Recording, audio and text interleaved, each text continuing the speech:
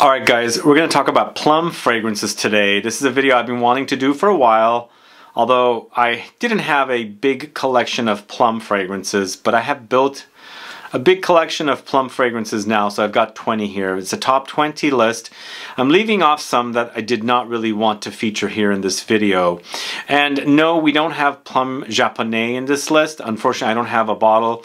I actually wore that fragrance quite early on in my journey, around 2013, I believe, is when I first got my bottle.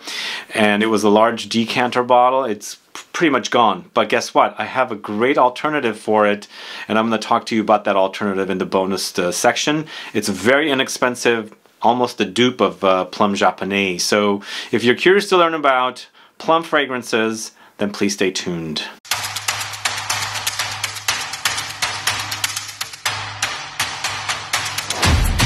Thanks so much for tuning in. This is Sebastian. Yes, finally I get to do a plum fragrances video.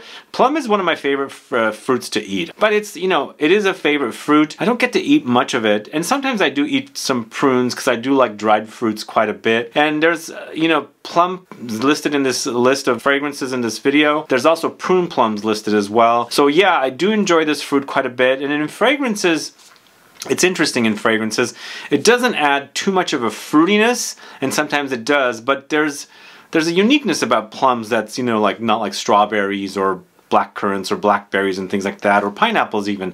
So those go really, really fruity, but there's a bit of less fruit with plums, if that makes sense. So in fragrances, they don't really stand out too fruity. Does that make sense to you guys? Is that what you guys experience with plums as well in fragrances? Do let me know, put a comment down. But why don't we go ahead and get started with the first fragrance. We're going to the house of NISHANE. It's Vain and Naive, this one right here. Are you familiar with Vain and Naive? Very interesting fruity fragrance. It's not one of my all-time favorites of this brand. That's why it's ranked at number 20. But it is pretty decent. It acts kind of fruity and ambery and woody as well, with some light flowers thrown in. And then of course there's the raspberry in here along with plum. So there's pretty prominent note of plum along with the raspberry, as I said, rose, tonka beans, sandalwood, jasmine, cedar, and amber. So in the end you're experiencing a fruity, woody, floral, amber fragrance. So it's Vain and Naive to start the list off. And moving on to the house of FREDERIC MALLE, and this is a very classic fragrance from this house. In fact, it was created by Edmund Rudnitsky is what I should say. Edmund Rudnitsky is a very well-known classic perfumer. He did a lot of fragrances for Dior, and he created Le Parfum de THERESE a long time ago, and apparently his wife was wearing it until FREDERIC MALLE found out, and I believe that's why the fragrance is in this collection. So it's a very, very vintage smelling fragrance. If you're into vintage fragrances, you definitely got to check this one out. It does feature lots of plums, so it's fruity, along with cucumbers, so it's ozonic, a bit vegetal, watery, and then there's rose, melons, jasmine, vetiver, and patchouli as well. You know, like I said, it totally is a very classic wearing fragrance. It also reminds me of one of the Dior fragrances that Edmond Rudnitsky did. It kind of reminds me of Diorama. I think that's the one. There's Diorella, there's Diorescence, there's Diorissimo, but either Diorama or Diorella, I can't remember which one it reminds me of. But again, if you like the vintage thing with plums, definitely check out Le Parfum de THERESE from the house of FREDERIC MALLE. Then moving on to the house of FATH, it's Rosso Epicurio. Here we get a very fruity combo with lots of flowers. And of course it features tuberose, there's lots of flowers. As I said, it's a white floral bomb with kind of a red, purple fruitiness in the mix as well. So you've got the tuberose, there's lots of plums here, black currant, there's rose, there's Ylang-Ylang, orange blossom, jasmine. There's a little spice from Sichuan pepper and a little Devana to add this kind of a contrast herbal aromatic touch. But it does feature lots of plums. It's a very fruity fragrance. It adds that kind of darkness that plums have, along with the brightness of the fruitiness of the black currant note. So Rosso Epicurio is at number 18. And then finally going to number 17 with WESKER's Eau de Mystique, this one right here. Do you guys know this brand? If you know this brand, let me know. I did shoot a quick video of the brand at Petit Fragranza last September. If you are curious to watch it, go catch it. I've got a couple of videos on the house on the channel. But WESKER's Eau de Mystique is their first fragrance. It's kind of an ambery fragrance with honey, and then of course there's a frankincense here for a little bit of a smoky incense touch, and then of course the prune plum comes in. This is a prune plum for sure. It does have a kind of a dry characteristic, not necessarily a fresh fruitiness from the prune plum. And then of course you've got some neroli here, there's rose, there's blood orange, styrax, heliotrope, labdanum, and sandalwood. In the end, it's a sweet, fruity amber fragrance with woods and things like that. And of course it does have resinous touches. So if you like the darker take on a plummy fragrance, definitely try WESKER's Eau de Mystique. And if you don't know WESKER fragrances, they are very, very long lasting. They're very, very intense extrait de parfum concentration fragrances. So you've got beefy fragrances there. So up next, going to the house of Parfums de Marly, it's CASSILI, this one right here. This is kind of in the shadows of Delina. I don't think it's as popular as Delina. I don't know, I think it is a pretty decent fragrance. It's definitely very feminine leaning with lots of plums. It's got that fruitiness, and again, it's the kind of fruits that's not overwhelming, really fruity, if that makes sense. But it does have plums. In addition to the plums, there's also red currant, so it does get fruity. And then it has tropical flowers in there as well, along with other flowers. So it's frangipani, tonka beans, vanilla, there's other floral notes, there's petalia, mimosa, rose, and sandalwood. Eventually it does dry down to a creamy sandalwoody touch. The whole fragrance, in fact, is powdery, but there's a creamy undertone there as well. The mimosa flower adds a bit of a almondy kind of a powderiness in this kind of a yellow floral form. But it's very, very plummy, and then also very fruity from the red currants and then the tropical flowers as well. So this is CASSILI from the house of Parfums de Marly. And then going to the house of Fortin Manlé, it's Amber Absolutely, this one right here. You know, this is the older version of this fragrance. They have they've redone their fragrances, rebottled and things like that. And I wanted to feature this one because it is an amber fragrance. In the end, I did have a full review of it. I reviewed it back in 2017, I believe. And it is definitely amber with a plumminess. It's definitely got a major plum presence here. So it features plums along with black currants, rose, musk, amber, benzoin, cedarwood, vetiver, and labdanum. It's interesting. I'm seeing other fruits come up with plums. There's something that plums do to fragrances that it also needs other fruits to kind of carry it, almost kind of a thing. If you haven't heard me mention notes, there's always another fruit along with it, if that makes sense, because this one definitely has that plummy presence, and then also the black currant as well. But in the end, it's kind of a musky, resinous amber fragrance, which also has a woodiness as well. So Amber Absolutely, number 15. Up next, going to the house of Amarud, it's Oud du Jour, this one right here, for a very, very intense oud fragrance, contrasted with prune plum. Here we've got fresh and also dry touch. I get a combination of the prune plum with its freshness and then also a bit of its dryness as well, like a dried prune kind of a thing. But this is a very dark fragrance featuring Indonesian oud, the prune plum, black amber, there's olibanum, there's patchouli, there's gaiac wood, there's Persian saffron and pink pepper. It's very spicy. It's kind of like taking the oud experience and not throwing in the rose, but throwing in plum to kind of like contrast against the oud, if that makes sense. So it's very, very plummy and also very, very oudy. So those are the two prominent notes in this one. If you like the idea of oud and plums together, a bit of fruitiness, and you're kind of getting tired of the rose and oud combo, you want a breath of fresh air, I'll definitely try the Oud du Jour from the house of Amarud. And if you don't know the fragrances of Amarud, they're all extrait de parfum once again, so very, very long lasting. If you're into long lasting fragrances, that's definitely a house to check into for beast mode fragrances. Moving on to the house of Penhaligons, it's Halfeti Leather. My second favorite Halfeti fragrance, along with Halfeti Cedar being my #1 favorite, and then Halfeti the original is my third favorite. Halfeti Leather is definitely very leathery with oudy. There's also smokiness and spiciness, and then you've got that prune plum, and I think they've done a great job with the color scheme of the bottle. I feel like it kind of matches, because I associate plums with a maroon kind of a color, and this gives me a maroon vibe, so it kind of makes sense to have this kind of a color scheme for this. But in the end, it's taking Halfeti into a new direction, and leather, taking it into a leather direction, and I like the whole idea of leather with fruits, and in this case, they're, you know, marrying the leather with with the prunes. But you do have a pretty prominent experience with not only the oud in addition to the leather, but also incense and cardamom as well. So Halfeti leather at number 13. So up next, going to the house of Olfactive Studio. This is Chambre Noire. Are you guys familiar with this brand? This was the very first fragrance I had bought. I've actually gone through a whole bottle, but I bought it back in 2013 here in San Francisco at Gump's when the brand was there for a while and then it was gone. But this is a great leather fragrance, and once again it's leather with incense, whereas it doesn't have oud like the last fragrance, but the last fragrance was also leather and oud and incense and prune plum. Here we've got the prune plum once again. Again, leather plums together works really well, and here we've got the smokiness from the incense as well, along with patchouli. There's pink pepper, vanilla, violet, and papyrus, and with this fragrance you definitely notice the papyrus note. It's really prominent here, but you do have that fruitiness of the plum. It's a dark fragrance, and of course the prune plums or plums in general are a dark fruit and totally comes off like that. This is Chambre Noire from the house of Olfactive Studio, and that's at number 12. Next, going to the house of BDK, it's Tabac Rose, and this is a fragrance created by Julien Rasquinet. I've actually got two fragrances that he created that utilize plums. You'll see the other one closer to the top spot. But Tabac Rose is a very unique chocolate tobacco fragrance in that it has lots of tobacco with rose and plums. The fruitiness of the plums is definitely prominent here, and I feel like rose and plum together really blend really well as well. I've noticed recently with figs and rose and plums as well. I think I'm looking forward to finding a really prominent rose plum combo. But here in this case it's the chocolate and the tobacco along with the rose and plum, and then they've thrown in some patchouli along with some cinnamon, so add some warm spice to the fragrance.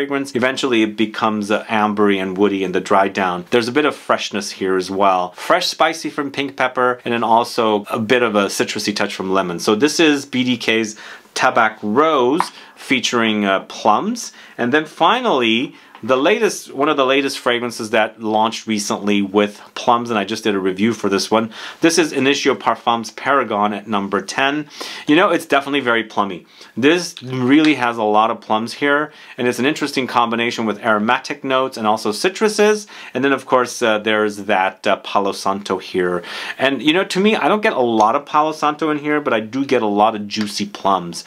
The plum is really prominent. I've ranked this list in the way that I've ranked my least favorite at the bottom, obviously, and my most favorite at the top. So this is definitely ranked with what I like. And even though I really think this is one of the plummiest fragrances, I like the other plum fragrances a little more. But I think you guys might be into this one. It does even have a little trace of oud in here. Not very strong, but it's definitely lots of plums contrasted with lots of woods and a bit of aromatics thrown in as well. There's definitely smokiness here. So it's Initio Parfums Paragon at number 10. Well, I mentioned that there's two fragrances created by Julien Rasquinet in this list. Well, I forgot that there's also two fragrances created by Christian Provenzano. The first one was Halfeti Leather, and then now going to the house of Electimus London, it's Persephone's Patchouli, this one right here.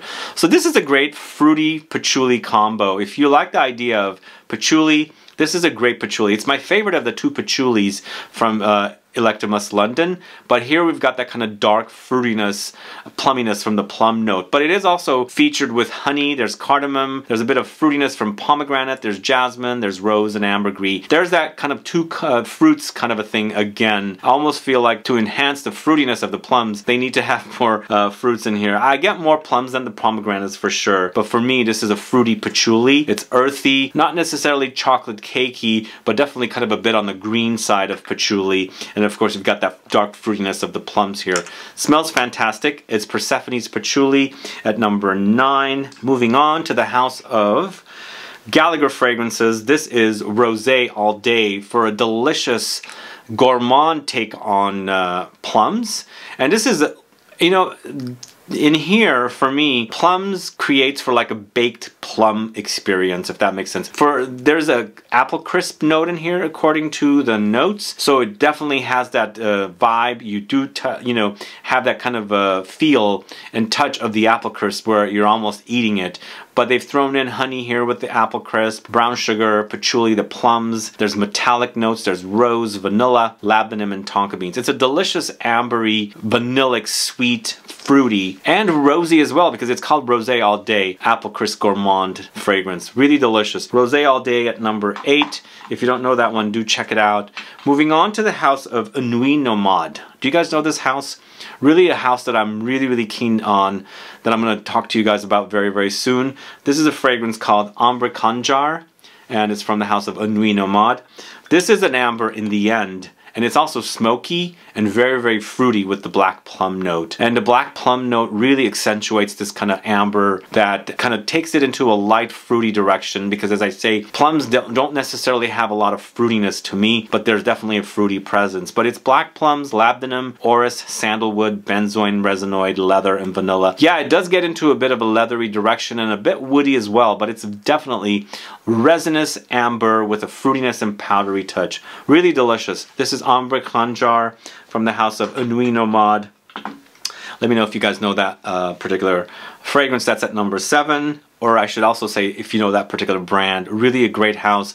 Very underrated. Definitely need to check out. I will be doing a video on that house very soon, so stay tuned. Moving on to the house of Indult. Most people know Indult for Tihota, but they do have a plum fragrance, and it is a plum bomb. This is Isvaraya, this one right here. Do you guys know this fragrance?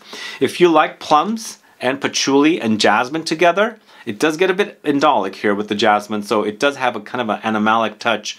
But the fruitiness of the plum is so strong, and that patchouli is so earthy woody. It's plump fragrance. You really experience the plumpness, the juiciness, the almost succulent quality of the fruitiness of the plum in here. So that's why I've ranked it at pretty high, because it's definitely a plum bomb. Really fruity with the plum and patchouli earthiness, and then of course the indolic touches from the jasmine. This is a fragrance created by Francis Kirkjan. He created 4 or 5 fragrances for this brand, along with Tihota. No one talks about Isvaraya, but definitely a plum bomb. If you're looking for a plum bomb, definitely check it out. But be warned, as I said, the jasmine in here is indolic, so it can get a bit funky. Animalic. Alright, up next, it's the second fragrance created by Julian Rascanet. It's from the house of Van Cleef & Arpels. This is Orchid Leather. Orchid Leather came out last year. Was it last year it came out? And I was impressed at how great of a quality it is. For me, it's a vanillic leather with the addition of plums. It's a great combination.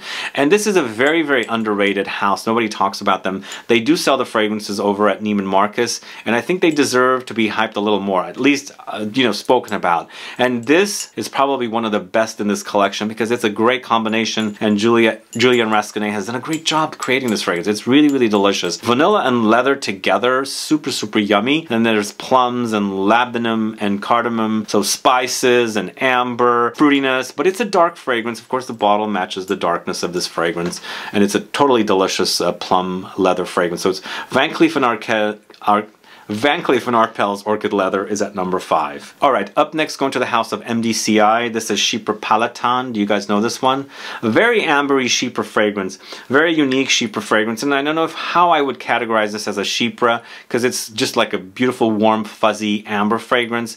It's got that kind of musky fuzziness that you would, you know, find in a musk fragrance, like a deer musk fragrance. But this is totally balsamic. Features loads of Tolu balsam with galbanum. There's castoreum. There's oak foam. There's prune plums, benzoin, hyacinth, and tangerine. So good. This is, I think this is created by Bertrand Duchaffour. I could be wrong though. I'm totally drawing a blank who the perfumer is, but such a great fragrance. The plumminess is there, not to be overly fruity and plummy, but it accentuates the notes and creates for kind of a resinous balsamic amber fragrance. And then you've got that galbanum note in here to give you that kind of green contrast. What a beautiful fragrance this is. This is MDCI's Chypre Palatin. That is at number 4. Up next at number 3, going to the house of Serge Lutens, the very first fragrance I bought from Serge Lutens, dating back to 2010. This is Feminine Dubois. Feminine Dubois used to be under Shiseido in a different bottle, and then I believe Serge Lutens was involved in the creation of that, and then he launched his brand and moved the fragrance over here. Very plummy fragrance, really delicious. I bought a bottle of this, and I also bought my mom a bottle of this in the old bottles, in the 50 ml bottles, of course. That was over like 11-12 years ago. So it features cedar with plums, cinnamon, ginger, peach, cloves, violet, sandalwood, benzoin, and vanilla. The combination is really delicious. It really, really works all the notes. Cedar is very, very prominent here. Plum adds that fruitiness, and of course you've got these warm spices and fresh spices in here. A bit of fruitiness from peach. There's that peach and fruit, extra fruit combo with the plum. And then of course you've got vanilla and ambery touches with woods. Really, really yummy fragrance. If you don't know Feminine du Bois, try it for a plum experience, but also with cedar. The cedar smells really, really authentic cedary in here, and yeah, it's great. It does have the word feminine, but I think it's a very unisex fragrance. Feminine du Bois from the house of Serge Lutens at number 3, and then at number 2, going to the house of Atelier des Ors. This is Rouge Sarré. We've got dates and plums in here together, and it's a match made in heaven with lots of Peru balsam. There's vanilla, dates, plums, cinnamon, patchouli, gaiac wood. Eventually it has some woody base when it's drying down, but it's very ambery and balsamic with the Peru balsam. To me, it acts like a fruit compote, but more with a dough touch, you know, like an apple crisp like we were talking about with the Gallagher fragrances, but with a more of a thicker kind of a doughy presence. It's just like a beautiful combination of baked fruits with like some kind of bready kind of cake crisp presence. Really a delicious fragrance. It's become my favorite fragrance from this house, Atelier des Ors. Super delicious and perfect to wear in the autumn and winter. Rouge Sarré from the house of Atelier des Ors. That is at number 2. And my number 1 fragrance today in my top 20 plum fragrances video was also featured in last week's boozy fragrances video in number 1. It is Plum and Cognac from the house of Scents of Wood. Man, if you guys don't know this one, you gotta check it out. It's one of the best fragrances from Scents of Wood. I really love it and I can't get enough of it. Not only do you have the rum or the cognac in here, you also have plums. So it's a fruity, boozy fragrance with ambery touches and spices, and of course vanilla, Peru balsam, and cinnamon. Man, it deserves the number 1 spot. It's really delicious plum fragrance. You know, if I had Plum Japonais today, it is discontinued by the way, and I'm gonna tell you about it in the bonus section, what you can get to have as an alternative. That probably would have been at number 1, and this would have been at number 2, and everything would have been pushed back, and then it would have ended up dropping off number 20 that's currently on the list. But man, if you want a plum fragrance, a boozy, fruity plum fragrance, a dark, vanillic, ambery, balsamic, spicy fragrance, definitely try Scents of Wood, Plum and Cognac. Definitely deserves the number 1 spot. Anyway guys, thanks so much for watching today's video. I hope you enjoyed this video on plum fragrances. It is not necessarily one of my all-time favorite notes, but I've been wanting to do a plum fragrances video for the longest time. And finally it's live. And I think plum as a note is perfect in the autumn as well. So here you have it. Let me know your thoughts on these plum fragrances. What are your thoughts? Do you enjoy the fragrances I featured in this list? Do you have a favorite plum fragrance that was featured here in this video? Or do you have a favorite plum fragrance that was not featured here? Put a comment down. Let me know what it is. Other than that, guys, thanks so much for watching today's video. If you have any questions or comments, please list below. Please like this video. Please share it. Follow me on Instagram and Facebook, and I'll be back with more videos very soon. Have a good one. Goodbye.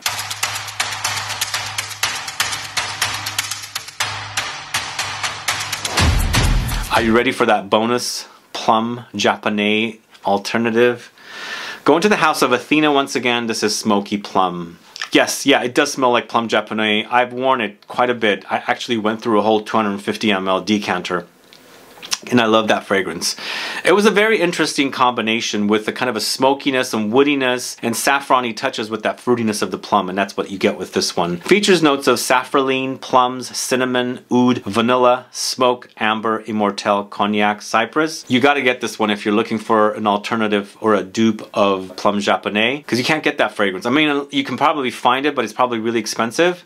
But this is a great, great fragrance. It's so delicious, guys. I'm gonna spray some on. A lot of sprays. Smells delicious. Smoky Plum from the house of Athena fragrances.